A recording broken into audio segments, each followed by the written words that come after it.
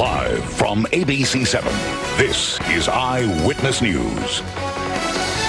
A growing memorial tonight for two teenagers who were killed in a tragic crash in Rancho Cucamonga. The two were students at Los Osos High School. Hello and thank you for joining us. You're watching ABC 7, ABC7.com, or streaming wherever you are on the ABC 7 Los Angeles app. I'm Michelle Fisher. This is Eyewitness News at 10. The community mourning the loss and hoping to prevent more tragedies like this one as prom season approaches. Eyewitness News reporter Amy Powell spoke to the heartbroken father. A growing memorial here at the scene of the tragic crash that killed a brother and sister, both of them high school students.